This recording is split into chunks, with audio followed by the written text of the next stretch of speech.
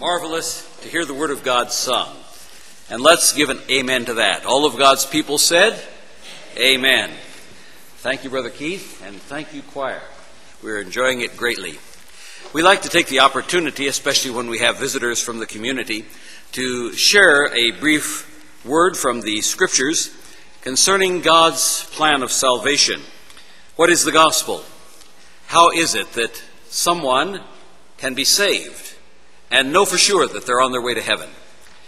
The Apostle Paul explains the gospel to us in 1 Corinthians 15, the opening few verses of that chapter.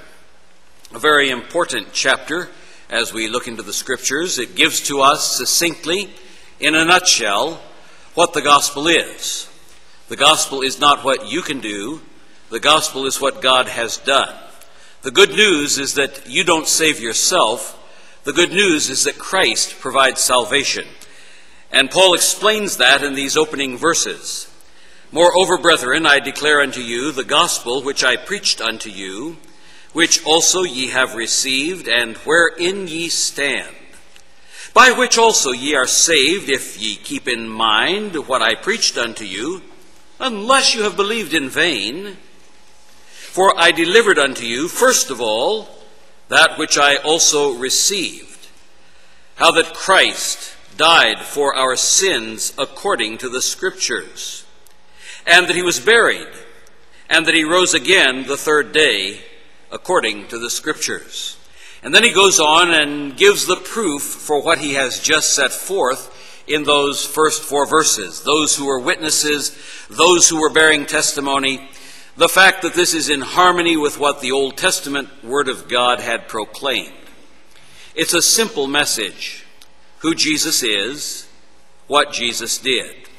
The person and work of our Lord Jesus Christ. I remember many years ago working at a witnessing pavilion at one of the world's fairs. I was in charge of about 140 young people and sharing the gospel with all those who were going about the fairgrounds. One day a young military man came to our pavilion, and I had the privilege of speaking with him for a few moments because he wanted to become one of these hosts and hostesses that invited folks to come in to our pavilion. So I said to him, Ned, I said, what do you believe the gospel is? What must a person do to be saved? Well, he went through a humongous litany of all the different things that he had heard.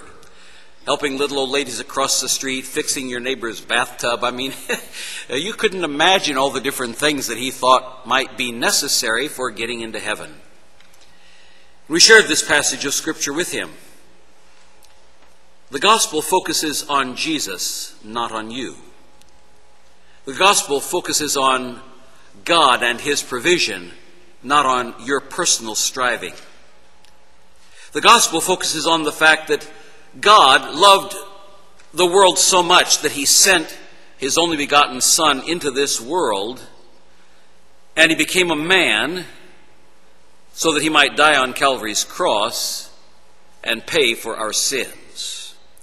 Paul explains it also in Romans chapter 1, the first four verses as well. And the thing that stands out, is very striking about both of these passages of Scripture, is that it focuses on the Scripture. It's according to the Scriptures. When Paul wrote 1 Corinthians or Romans, most of the New Testament had not yet been written. When he spoke of the Scriptures, he was talking about that Messiah who was prophesied in the Old Testament. And as we look through the pages of the Old Testament Scripture, we discover that there was the promise of one who would come, one who would be sinless, one who would be virgin-born, one who would be a substitutionary sacrifice, one who would fulfill all the typology of the Old Testament, one who would be the Lamb of God. As we look here, we see Paul synthesizing these things, bringing them down together, and telling us about the Lord Jesus Christ. He says, here is the gospel. I delivered unto you, first of all, that which I also received. This was not something new that Paul was making up. This was something that was well grounded in the apostolic tradition. How that Christ died for our sins according to the Scriptures. He was not merely a moral influence. He was not merely a good example. He was not merely a martyr, but one who died for our sins. The issue with which all of us have to deal is the issue of sin. Sin separates you from God. There is a holy God who rules the universe. There is a God who cannot tolerate sin. There is a God who judges sin. When you speak to people of Christ, you must help them to understand, and they well do, though they do not want to admit it, that they are sinners. Dear friends, all of us in this room are sinners. If you were not a sinner, you would not need a Savior. If you do not need a Savior, Jesus Christ is irrelevant. But the Bible tells us all have sinned and come short of the glory of God. The Bible also tells us the wages of sin is death, but the gift of God is eternal life through Jesus Christ our Lord. There may be someone here tonight, I do not know your soul, but someone who is not on the road to heaven. Someone who is plummeting head first into hell. The first thing you need to understand is that you are not a good person. None of us are. The first thing you need to understand is that you are a sinner in the sight of a holy God. When we understand our position, then we understand our need. When we understand our depravity, then we understand that there is an opportunity which God has provided to cleanse us from sin. How that Christ died for our sins according to the Scriptures. When you look at the Old Testament Scriptures, you discover that this one who is the Christ, the Christos, the Mashiach, the Messiah, the Anointed One, there would be some things about him that were unique and distinct from all other beings. He must indeed be God. If he is not God, he cannot give you eternal salvation. If he is merely a creature, even an exalted creature, such as Michael the Archangel, which the Jehovah's Witnesses teach, then he cannot give you eternal life, for he has a life that must be sustained from outside. He is not one who can save you. He is merely another creature like you. The one of the Old Testament of whom Micah chapter 5 verse 2 speaks is the one who was spoken of when Herod called his scribes to him and said, "Where is the Messiah supposed to be born?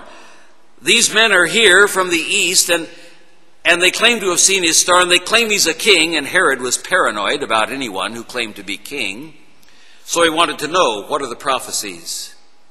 And they said, he's to be born in Bethlehem of Judah. But they didn't quote the last part of that verse, whose goings forth have been from old, from everlasting.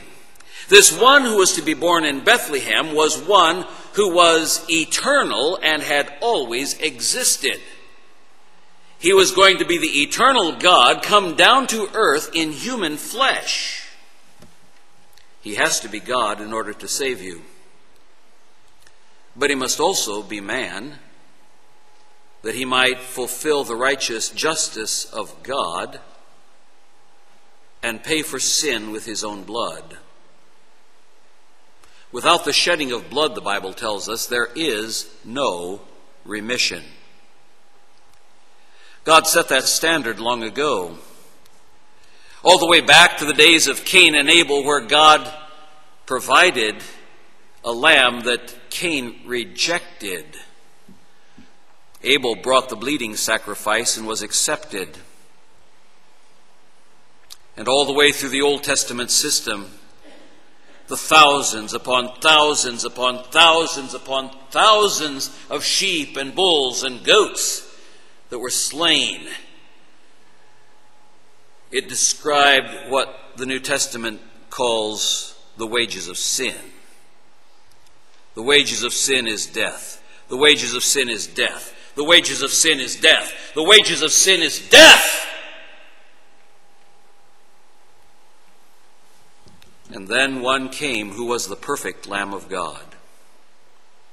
One came who was sinless, who did not need to pay for his own sins, but one who was infinite.